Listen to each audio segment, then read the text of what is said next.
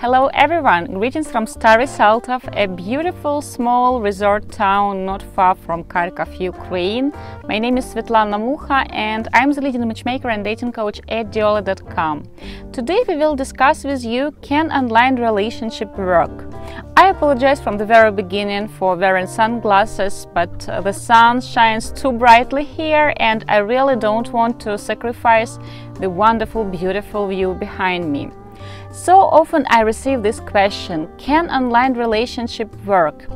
As an international matchmaker who specifies in introducing people from different countries who usually live on different continents, and of course such relationship, they assume that a certain part of this relationship will be built on a long distance, I could have written a book of stories why some online relationships work while others do not work at all. During the lockdown in 2020, many singles have returned to online dating.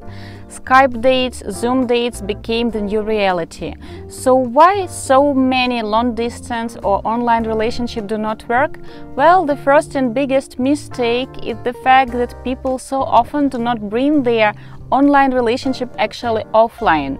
Singles often forget that online is just a tool that helps you get acquainted with different singles, with different people, expand your pool of search while staying in the safety of your own apartment. But the next step, which is vitally important to make, is to bring your online acquaintance offline. So many subscribers of our YouTube channel and many potential male clients, when they reach out to us for the first time, tell me that they were in a serious relationship with this or that lady. They describe in detail at which dating site they have met, or maybe on Facebook or Tinder, how they were corresponding for weeks and maybe even months, but then they tell that unfortunately this relationship didn't work out and they had to break with that lady. Guys, I repeat it as the mantra every time. Unless you have met in person, you are not in relationship and she is not your girlfriend and you are not her boyfriend.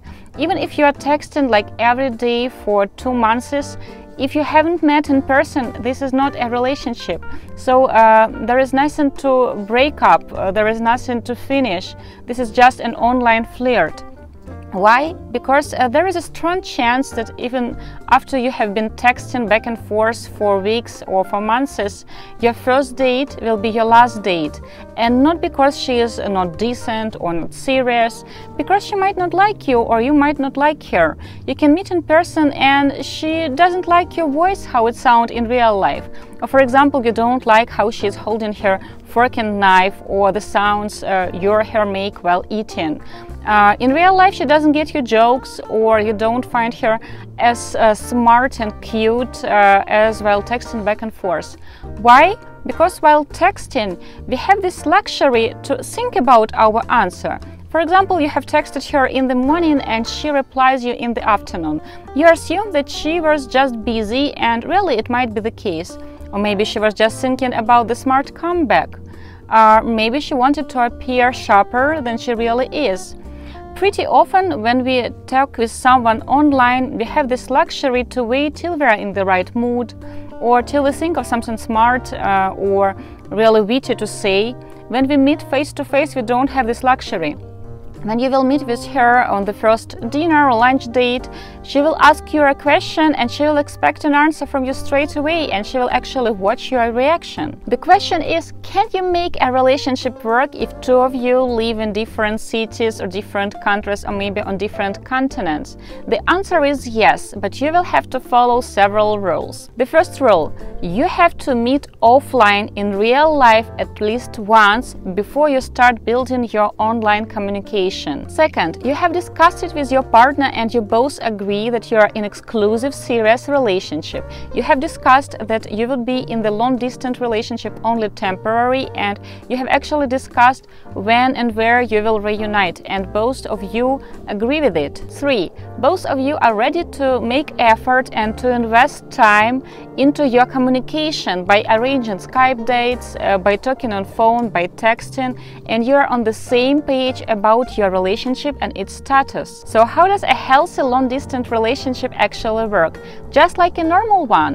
You talk, you flirt, you love, you have fun, you discuss your future, you discuss your everyday life, you are involved into the life of your partner. Of course, it is more complicated than to go out on coffee dates or dinner dates, but a long-distance relationship can bring out your creativity and can add extra romance to your relationship from the very beginning. We have watched so many couples cooking dinners together by Skype, arranging a movie night while she watches a movie in Kyiv and he watches a movie in San Francisco, making super romantic scenes while they are on different continents.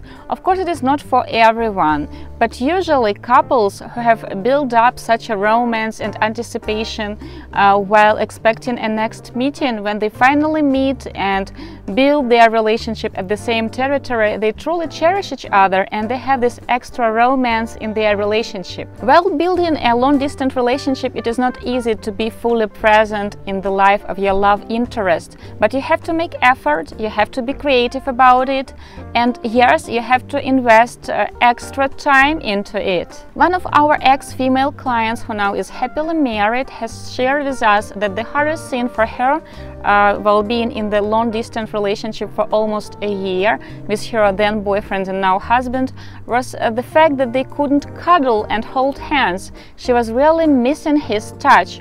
Of course, they were flying back and forth every 2 or 3 months to meet, but in between, even though their communication was great and they were laughing, they were talking, they were flirting, it was quite a passionate communication by phone, still she missed his touch. She said that now when they are on the same territory, they are happily married, every time they go somewhere and they are together, they are holding hands. And every time they are at home watching a movie, some TV, or just reading books, they are always cuddling. And she said that all their friends noted that they are always touching when they are together.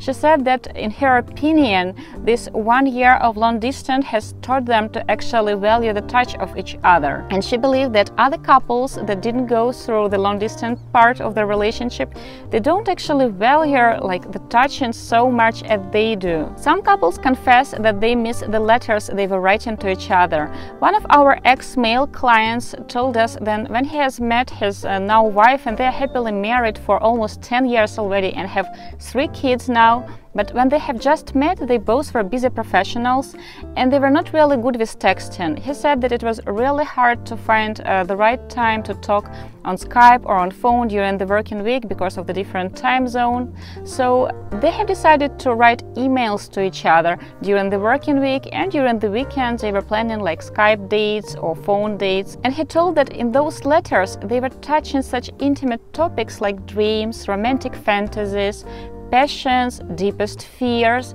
He said that in real life he would never feel comfortable enough to share such things at the early stage of the relationship.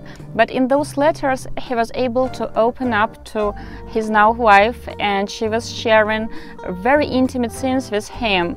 And he said that the more they were corresponding, the more passionate their letters became. And I remind you that they had real dates in real life before this correspondence. He said that while they were writing those letters, he felt so close to his then girlfriend, who actually lived on another continent, than to any other person.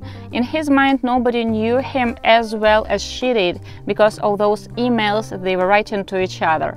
Now, after almost 10 years of marriage and 3 kids, he says that they from time to time treat each other with romantic letters, and sometimes his wife writes him romantic notes and she sticks them into his bag so that he could find that note in his papers when he is in work. And he said that usually when she does that, when he finds that note, he smiles from ear to ear and he can't wait to return back home to her.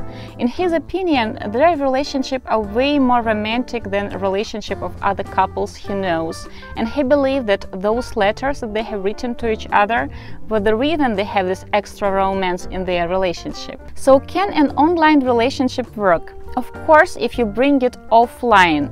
Guys, I remind you this mantra: unless you have met in person, you are not in relationship yet.